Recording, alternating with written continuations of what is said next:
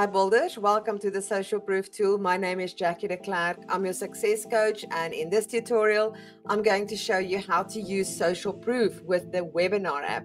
So right here on the dashboard, I've already created a web page for us. We've got the web registration page where a person is going to register for the webinar, and on registration they are going to be sent to the thank you page.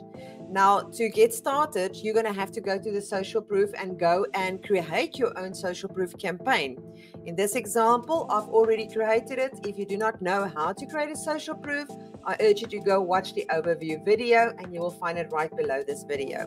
So for now, we're just going to click on Edit Campaign. And you can see I've already added the information, but let me go through the important parts. The very important part would be two things. The action label is the number one. What action or what words do you want to reflect at the bottom of the pop-up once the person sees it? What action do you want them to take? That is the information that you're going to add right here. You can see I've got registered for the webinar because it's going to show the person's name and that person has registered for the webinar. Then you need to choose the application that is going to collect the information. That's very important, because if you do not choose the application right here, you're going to have a problem when you're going back to the webinar and activate the Social Proof there, because it's only going to appear in the webinar once this campaign has been connected to the application that is actually going to take it. So you can see we've got it right there as webinar form. Then the URL to navigate on pop-up. So it doesn't matter where the person is in your website. If they see that pop-up and they click, where do you want to send them to? So in this case, if I go back, I want to send them to this page. And you really just need to click on the little I, grab the link at the top. Once you've got the link, you're going to go back to the Social Proof and you're going to add the URL right there. Then for the sake of the exercise, I've got it as an interplay as 10 seconds, but let's make it a little bit shorter so that you can see how it works. And I'm just going to leave that as 10 and I'm going to click Save. So my campaign has been updated, but I still need to go and apply it now to the webinar. So let's go to the webinar.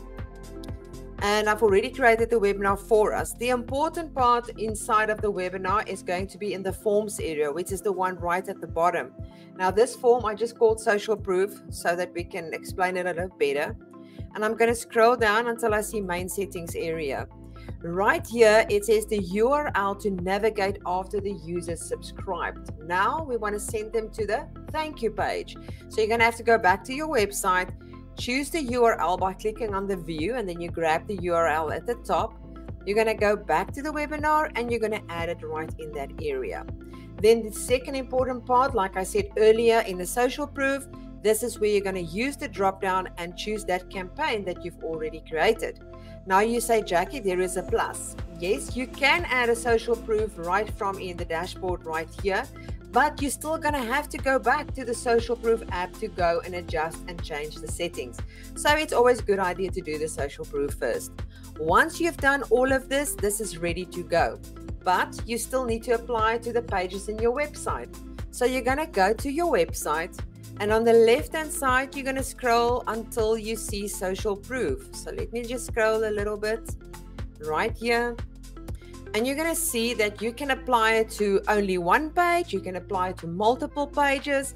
It doesn't matter. You can choose right here. The important part is to make sure in the drop down to go choose the one campaign that you've just created. Once all of this is done, you're just going to click on Save. So I'm just going to click on Close.